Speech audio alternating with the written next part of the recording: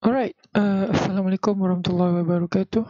My name is Amirul Shahid, and today I'm gonna present for the lab assignment number 8, which is clustering.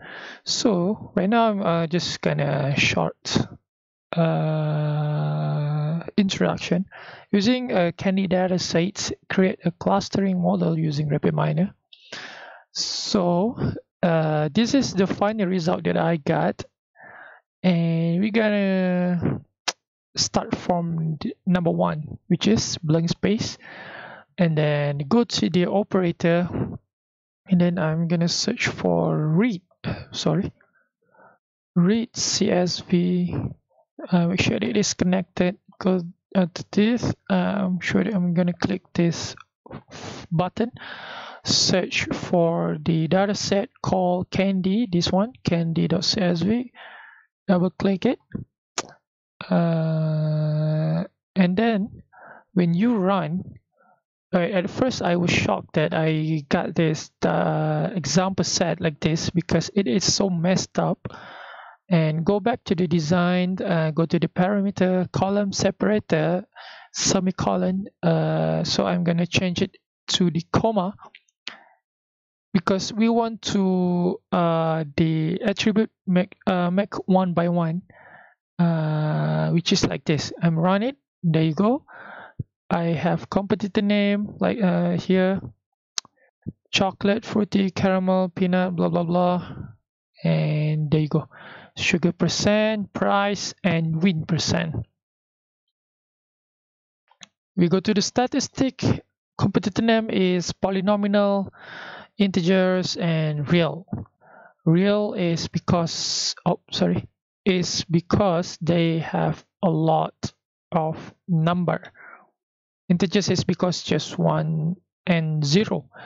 So next I'm gonna store this data set, which is this, to in the Rapidminer. What I'm gonna use the operator is store.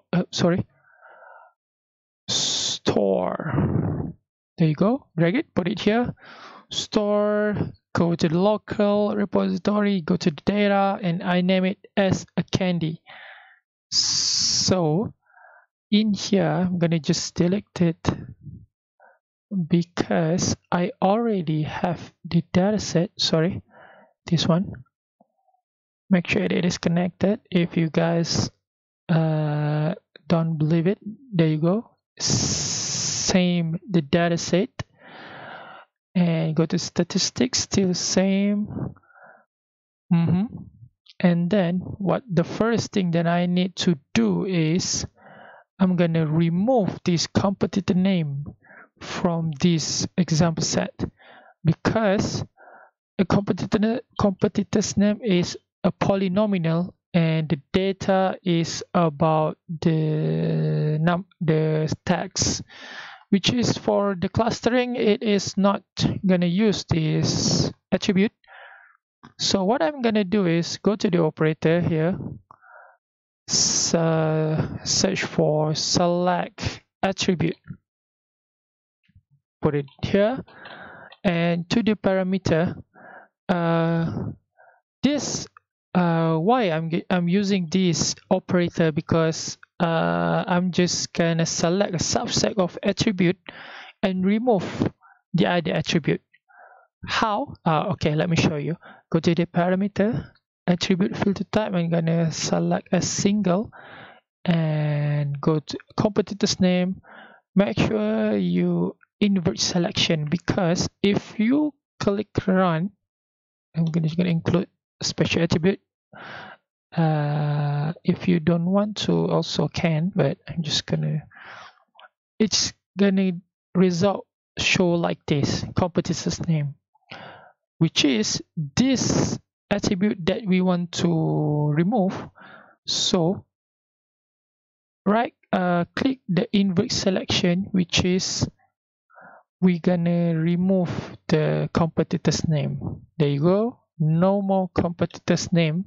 So we just gonna concentrate on next step.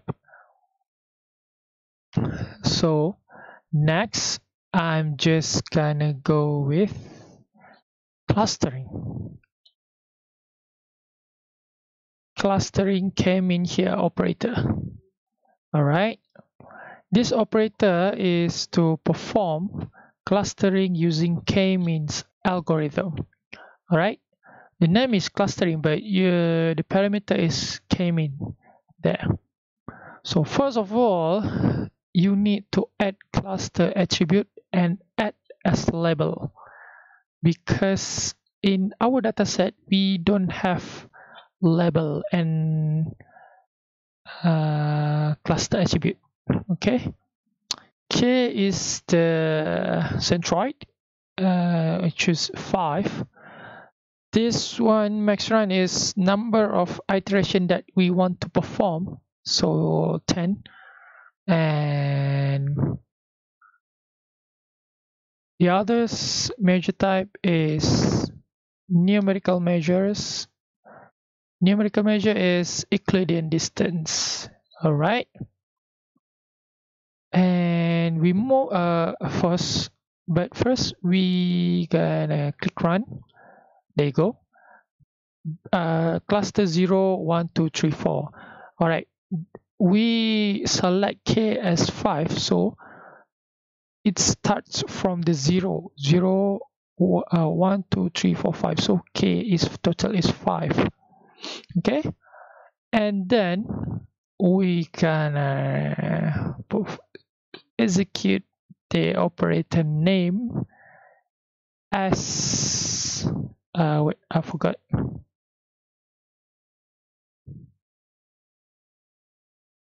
Oh, sorry. It's okay.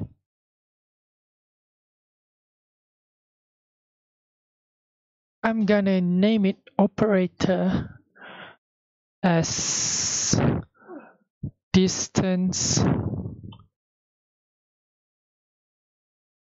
performance distance, cluster distance performance, this one. This operator is used for performance evaluation of centroid-based clustering method. Also deliver a list of performance criteria values based on cluster centroid. So cluster, make sure it is X like this, and make sure it is connected like this.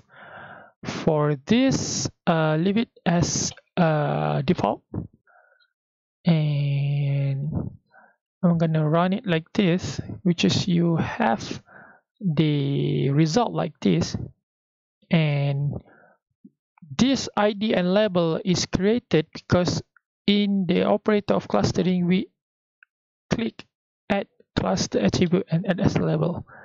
That's why it created itself for like this. Okay. Okay. We go to the cluster model and description. For cluster 0 we have 12 items.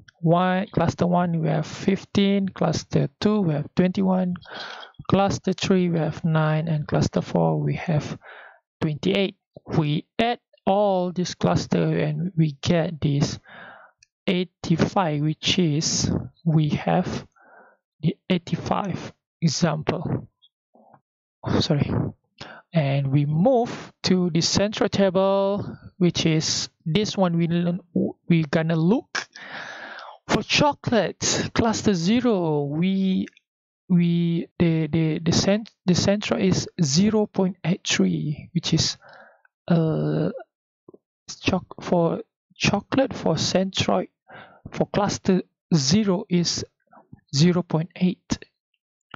And we look to the cluster number 3, which is 1, which is chocolate for cluster 3. Cluster 3 is the 100% chocolate. All right, and we go to the next, fruity. For cluster 3, it is not a fruity. Okay, and we move to the hard. Is it hard? Is it hard or something like soft? For cluster 0, it is not hard, it is soft. Same goes to the cluster 3. and bar, node bar, and there you go. I think that's all for me, madam. Thank you so much and have a good day. Thank you.